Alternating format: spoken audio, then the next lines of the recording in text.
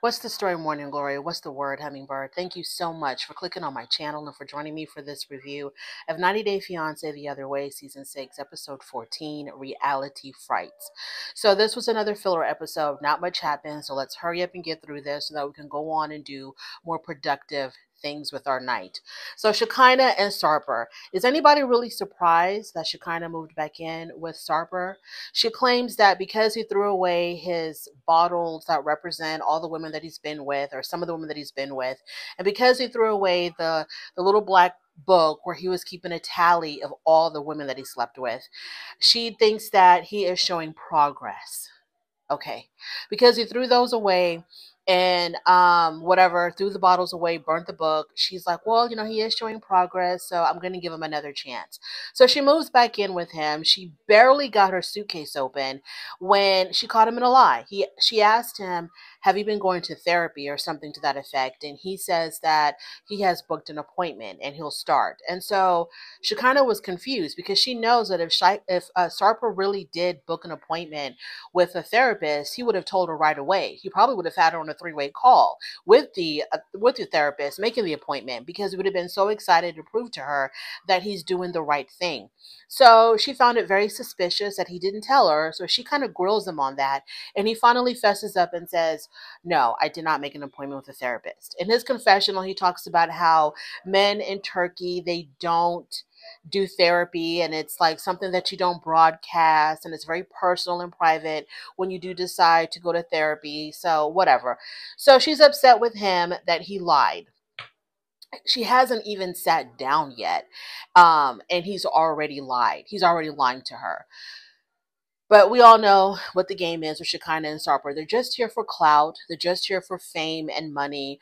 I don't know if they're in cahoots with the producers of 90 Day Fiancé to do these fake storylines just for them to be on camera, or if they think that they're also fooling the producers as well.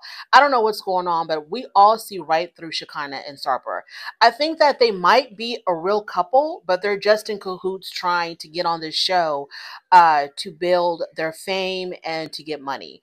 I don't believe anything going on with Shekinah and Sarper because it's just, I mean, there's a, a real woman would not move back in with a guy like Sarper unless, I don't know, you're possibly a sex addict or something.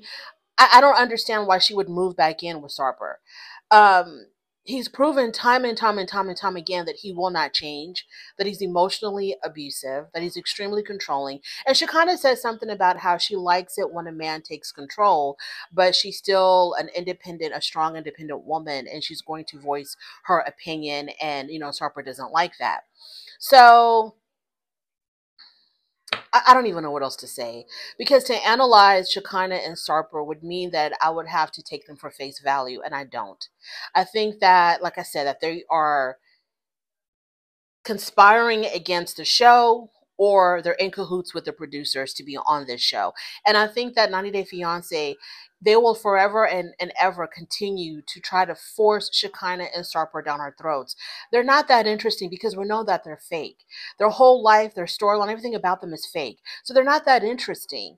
But it's like they're the golden couple, and we're not going to be able to get rid of them. It's going to be 90 Day Fiancé before the 90 days. It's going to be 90 Day Fiancé the other way.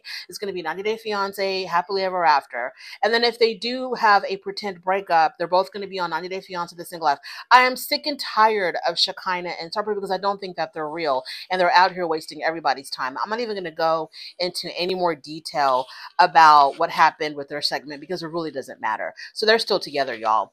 Moving on to Josh and Lily. This one things kind of got interesting for me. So Josh's brother Jared comes to visit him in China, and Lily and Jared already have a relationship because Lily tells us that when she was in the United States to see Josh, she met Jared, and they kind of already developed like a brother-in-law, sister-in-law relationship.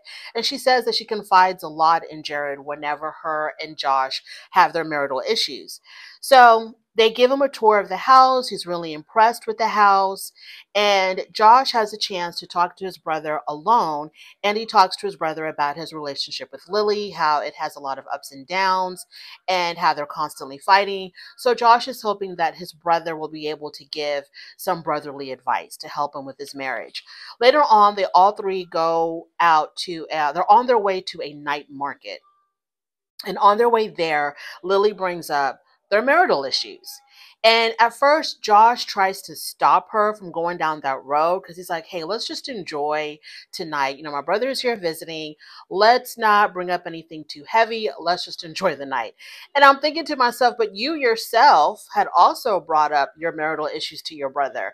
So, like, why are you getting on her about it? I didn't understand that. Maybe it's different when it's brother to brother, but then like when, you know, Lily wants to talk about it, it's like a whole different thing, and all of a sudden she's ruining the night. So, which she did. So, Lily complains about Josh. The night before, her and Josh were out at dinner, and he had his phone out and he was texting. So when she asked him, who are you texting? He quickly put his phone away. So that made her really upset, like he's hiding something.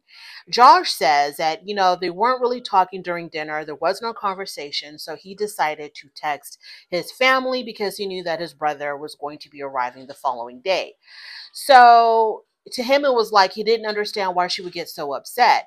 So they go on and on about other things. And then Lily brings up the fact that the dinner cost 500. I'm assuming 500 yen. And so then Josh gets upset that she's once again bringing up money. And he tells his brother, who's sitting in the back seat, this is what she always does. She's always trying to, like, you know, belittle me because I don't have any money and I'm not working. And she's always talking about how much things are costing and what she pays for. And Lily said, I know that you came from poor people. And so I understand that you don't have money. I've known this since day one. And so I have no interest in your money. And so then it's like, well, why are you to continue to bring it up then, Lily? If you know that he came from poor people and he has no money, why do you constantly bring up the money that you're spending on him? I don't know what she's trying to do with that. And also, he had told his brother earlier that he literally cannot work because he doesn't have documentation yet to work, to get a job in China. I think Lily thought that maybe he had saved enough to come to China so that maybe she thought that his savings account was like really fat and that he should be contributing more financially because he was working and earning an income before he came to China. I think that's what her issue is. I don't think she's expecting him to work. I think that she just had this impression that he was preparing himself for this trip and that he would have a lot of money saved up. So they're going back and forth, and the look on Jared's face while they are arguing shows how extremely uncomfortable he is. I'm pretty sure he just wanted the door to fly open and for him just to fly out of that car instead of being in there with them as they were, because their argument went full throttle. Um, it went past trying to be, you know, polite in front of Jared. Like they were going at it. And so at the end of it all, Josh turns to Lily and says, thank you for ruining my brother's night. Oh my goodness. And Lily did mention that ever since Josh arrived in China, all they've been doing is arguing. And I don't know where this relationship is going to go because this relationship has a lot of problems, starting from the intimacy issues and then going to their financial problems and the arguments. They're very nitpicky with one another. I don't know where this relationship is going. I think it's too early to say that he needs to come back to America. They just need to grow up. They both need to take accountability and they need to just try to, you know, be more mature about it and make the necessary changes. Lily, stop talking about money. Okay, if you are having an issue with the lack of funds that he has, then like go be with somebody else. Go be with a millionaire. Go be with a man with money. And Josh, like, what is going on in the intimacy department? If she ain't doing it, like, what is really going on? Is it her? Is it you? Like, what's going on there? Let's move on to Statler and Dempsey. So they are finally off the damn ferry, y'all. This was a 2 to 3 episode ferry ride. I'm so glad that they're off the ferry. So they're back in the van and they're talking about their issues, you know, Statler's anxiety, and Dempsey's telling her, you know, I was just trying to help you. And Statler said, well, when I get like that, I just need you to leave me alone. And Dempsey's like, I'm not going to leave you alone if you're going to be rude about it. If you're going to talk to me crazy, I'm going to talk to you crazy too. I don't care what you're going through. So finally, Statler apologizes and says, I'm really sorry for how I behaved on the ferry. Okay, fine. So they arrive in Paris. They're both in much better spirits. Statler seems like she's really trying to enjoy herself now. They even go and get a caricature drawing of themselves. And while they're getting this done, they bring up their relationship, and Statler asks Dempsey, so what do you see this relationship going? Like, what is your end goal with us? And Dempsey says marriage. I want to get married, and I want to get married, soon. And Statler was like, I want to get married too, but not, as soon as you. So Statler tells us that she wants to wait a while before they finally decide to make that decision of getting married. She says that, they've gone through some challenges recently. And so she needs to kind of see exactly where this relationship is going to go. Is it strong enough to survive? And can it possibly end in marriage? So she's not as quick to go into that as much as Dempsey is. Let's talk about Inky and Corona. Like I said, this is a filler episode, y'all. Not much is going on. So Inky and Corona decide to go for a cold plunge where you run into the water and the water is like at freezing level. It's at 25 degrees. Not quite at freezing, but damn near close to it. And you run in there with just your bathing suit on. So, of course, Inky's used to it. He just, dives right in. No big deal. Of course, Corona, she's not used to it. She says, black people don't do this. We don't jump into a lake of freezing water. So she does play a good sport and she does go into the water, but for like a quick second, and then she ran back out. Okay, fine. It was cute. So then they go into a hot tub and they start talking about Corona's future in Iceland. And she tells Inky that she went to go talk to the program director at the midwife school that she wants to apply for. And they told her that she's going to have to wait like 2.5 years before she can apply because there's a lot of issues. She doesn't speak the language, she missed her deadline, etc. So when she told Inky this, Inky was like, okay, well, maybe you can get a job just as a regular nurse. Just go to regular nursing school until you're able to reapply again. And Corona was upset that Inky was not as devastated and, like not showing any type of emotion as she was. So she felt like he should have been like, oh my God, Corona, Lord have mercy. What are we going to do? Life is over for us. But he was just like, okay, well, let's just move on to plan B. And I didn't see anything wrong with that. I saw nothing wrong with that at all.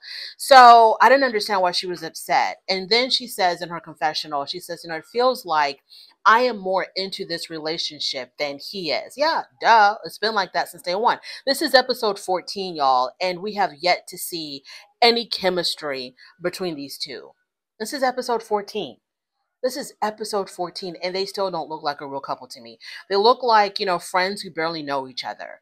So I don't know if they're also playing the Shekinah and Sarper game where, they're a fake couple and they're just here for fame and clout and money. I don't know.